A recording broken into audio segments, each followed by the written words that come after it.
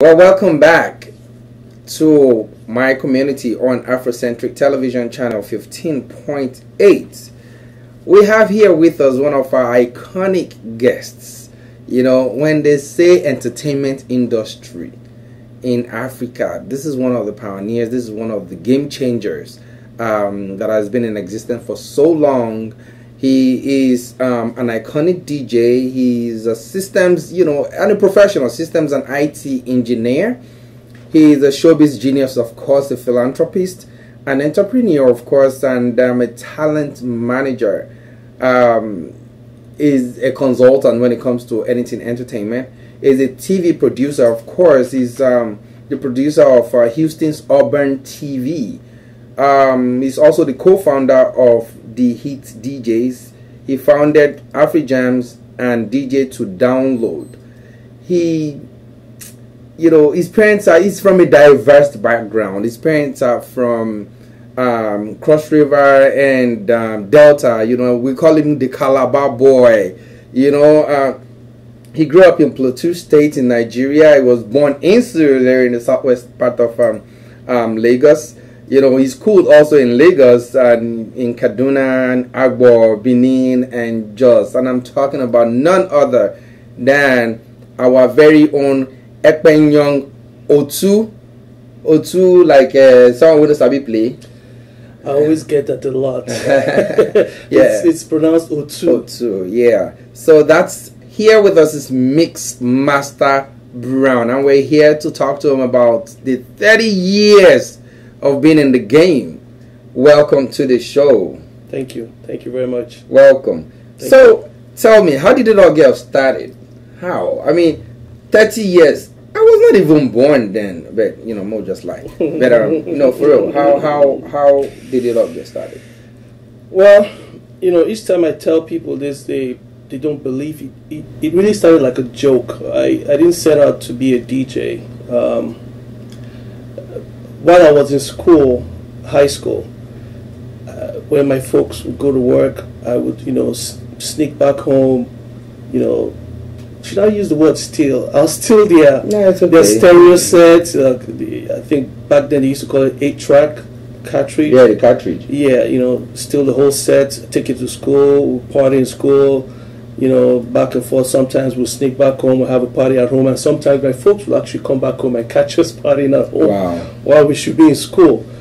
So it all started like that, and my sister knew that there was no stopping me when it comes to music, because they tried to stop me several times, to pay attention to. I mean, I'm not saying I didn't go to school. I did go to school. To be an IT engineer. Yeah, but they wanted me to focus more on my, academics rather than music. But when they realized that there was no stopping me, they now jumped into it and actually encouraged me.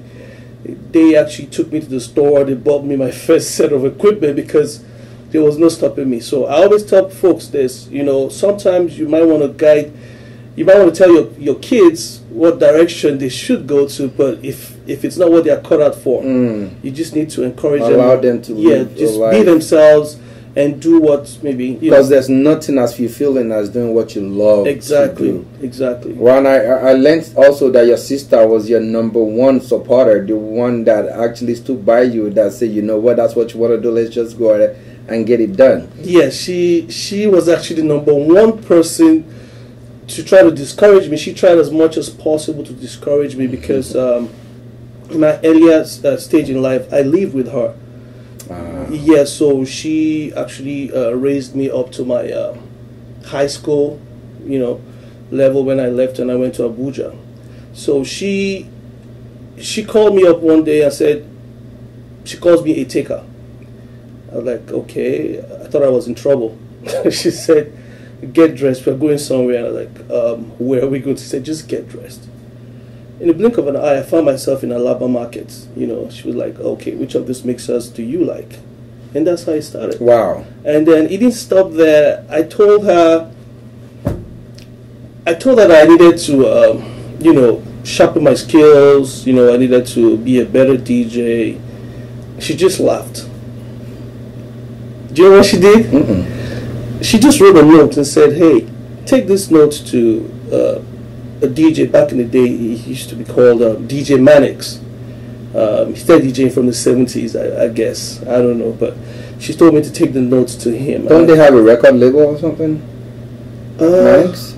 Mannix owns a record store, Tower Records. Right, okay, there you go. Yeah, okay, yeah. So that's how it started, though. So I took the note to him, and he saw who sent the note to him. I was like, oh, is she your sister? I was like, yes. Like, oh, they used to know way back, back in the day. And she said, on the note, she said, this is my kid brother. He's an up-and-coming DJ, and he always wants to DJ. And I thought about you. Maybe you could put him through. And when he read the note, he said, piece of cake. And that's how he signed. He just took me like his own kid brother too, and he showed me the ropes. When he set up the record company, he put me in charge as the manager. And while I was in the store, attending to other things, I always had the time to practice by myself. So while I was practicing, no disturbance, no distraction. I think that was how you got better in the game. I got better in the game, yeah. So I know you're married with children, of course. How do you combine that and DJ work? I think I married my best friend. That's sweet. Yeah, I married my best friend. She actually understands what the job requires and entails. So she really knows how to mix it up. As a matter of fact, I think I got to this 30 years because of her. There was a point in time in my life I was thinking about quitting. And for some months I was contemplating, I wasn't DJing, and out of nowhere she said, oh, there's a DJ competition coming up. That was in 2001. Well, I think you should go into it. I was like, I haven't DJed in a long time, and I don't think I can do it. She pressured me. Oh, this is what you do, this is what you love, this is your passion. It doesn't matter if you haven't DJed in a long time. You better, try and see what you can do. So, okay. I caved, and I went into the competition. At the end of the day, we started from Calabar. I made it to the zonal finals in Port Harcourt, and we made it to the national finals in Lagos. And at the end of the day, I was the first runner-up. Wow. And so I think that sparked up another phase of my DJ life from there. So I owe that to her. Oh, lovely. That's the support structure right there. Yeah. And then I know you after getting to know your background a little bit, you schooled in so many parts of Nigeria, and then you were born to a diverse culture and all. How many languages do you speak? I would always tell people I speak 5 different languages, but I understand 7 actually. Wow. Yes. Wow. And having been in the industry so far, I saw a video last week from P Square, one of Africa's biggest duo, right? They were celebrating your achievements, 30 years being in the industry.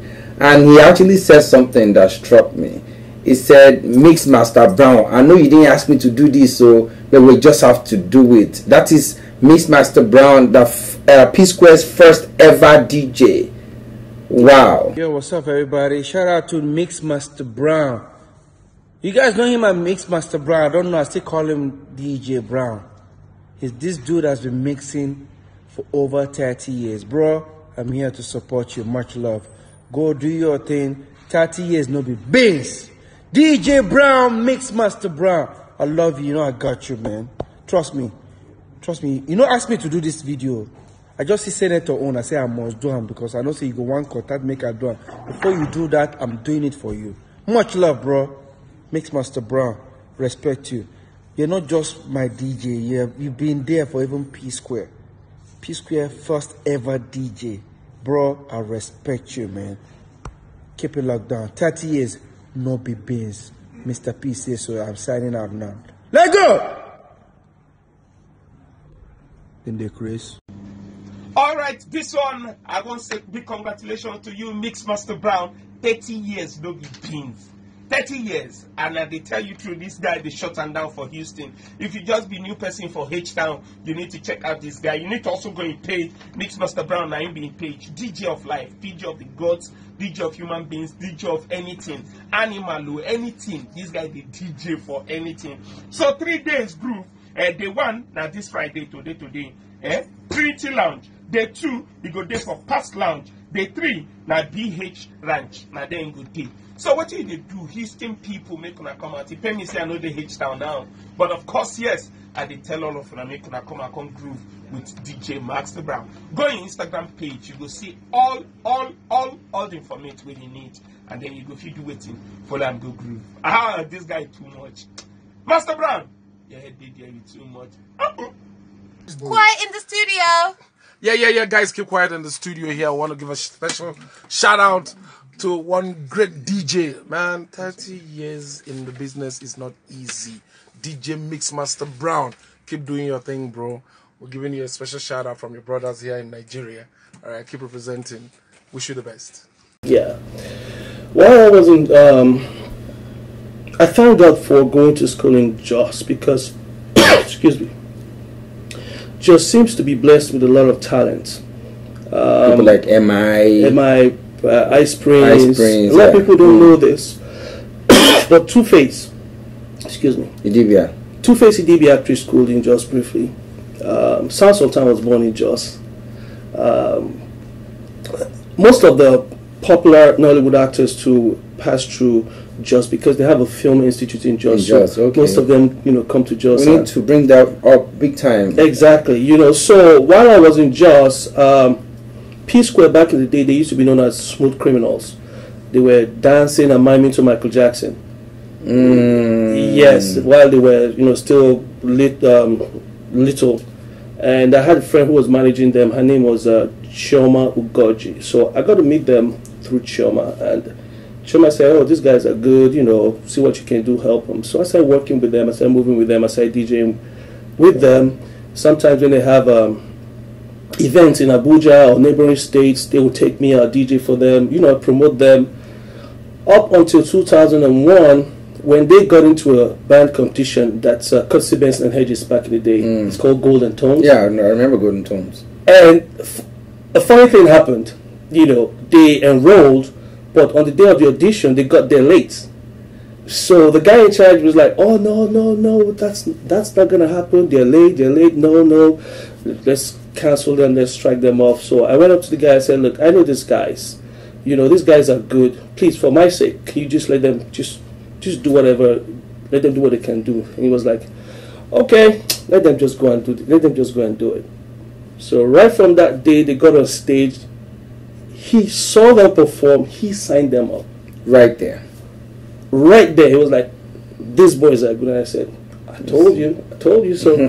So that's just one of the things that I have done for P Square, and they would always be grateful for that, because without that 1 minute that I spoke with that guy, they probably wouldn't have, And we learned also that you've anchored and DJ for renowned artists here in the United States as well. Someone like anchor DJ for 50 Cent, Drew Unit, for their concerts back in the days, and E10, the likes of Jaru, Kevin Little, all of those things. Yeah, that's quite actually, an yeah, actually, it was back in Nigeria when they came to Nigeria. Okay. Yeah, when they came to Nigeria, and each time the Nigerian breweries, I think Benson and Hedges, because I DJed for those companies. Right, so they bring them in. And sometimes they don't come with their DJs. They're like, okay, who's your top DJ here? And they would always, nominate, or they would always call out my name. Like, so we now have to rehearse. After rehearsal, we'll go to the main show. It was quite an experience. That's quite an experience. So, like, E10, I think I've DJed for E10 twice, though. Wow. So, rounding up with 30 years of experience in the industry, I have two things. Where do you see the industry going? Briefly, just talk to us about where you see the industry going, and what advice do you have for young and upcoming DJs and artists in the industry, in the United States and in Africa, of course? About the entertainment industry, I think it's a 50-50 thing, because we have, pardon the use of the word cabal, we have a cabal that seems to want to run things in the entertainment industry back in Nigeria in such a way that they don't give the up-and-coming artists the chance that they deserve, the recognition that, they need to grow. Everybody wants to focus on Davido, Whiskey, Burna Boy, but between you and I, we know that they are not the best acts in Nigeria. And the viewers, because they're hearing us. Oh, and the viewers too. Everybody knows they're good, no doubt. Can't take that away from them. But I can tell you this, between Lagos, the west, east, south, northern part of Nigeria, we have talented people. They need financial support. They need exposure, but nobody's giving it to them. So at the end of the day, they get frustrated and then probably start doing something else. Take to the streets. Exactly. So the good thing about that is Nigeria is talented. We all just need to go dig in deeper, get these people, promote them, finance them, support them. That would be my own suggestion. Now, about entertainment here in the United States, it's hard. If you're an Afrobeat artist, it's really, really hard. If your people can't support you, it's hard to get some other people to support you. I know most artists wouldn't like me saying this, but I think in terms of Afrobeat acts, I have seen better acts out of Nigeria than out of the United States. It's just my facts, my own opinion. I wouldn't want to say facts. To me, it is my opinion. Because I know a lot of people are like, oh no, that's not a good thing to say. That's my opinion. I've been to Nigeria. I've been to I live here and I go to Nigeria most of the time, and I compare and I like, well, wow.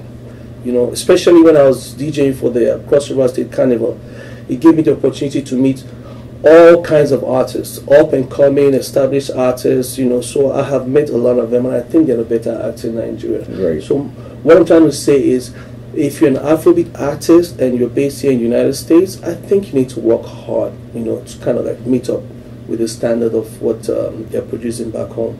Thank you so much, Mixmaster Brown. Thank you, Mr. Thank you for honoring our invite, and thank you for staying true to the game for this long.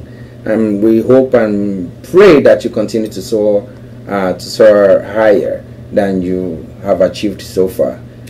Thank you very much. All right. Well, you heard it all from the master himself. He's a veteran in the industry. If you need advice, counseling, or whatnot, and you need a mentor, please don't shy away from reaching out to him. He's more than available and willing to assist any young and upcoming artist, right?